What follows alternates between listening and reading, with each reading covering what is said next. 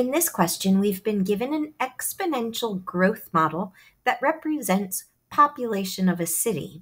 We're going to use the model to evaluate and predict the population or estimate the population in different years. For this model, 1995 represents t equals 0. So to find the population of the city in 1995, we evaluate the function at t equals 0. In the exponent, 0.02 times 0 is 0, and anything to the 0 power is 1. So the population in 1995 was 30,000.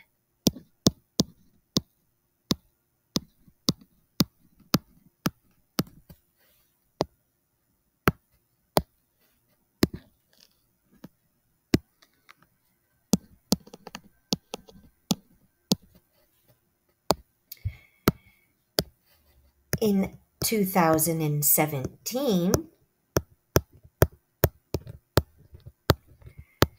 which is 22 years after 1995, we would evaluate the function when t is 22.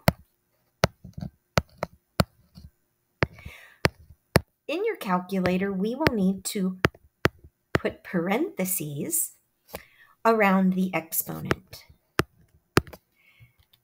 30 times e to the parentheses 0.02 times 22, close the parentheses.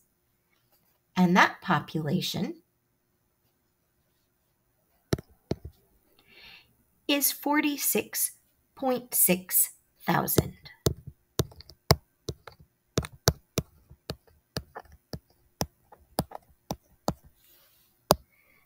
That is the approximate population according to the model in the year 2017.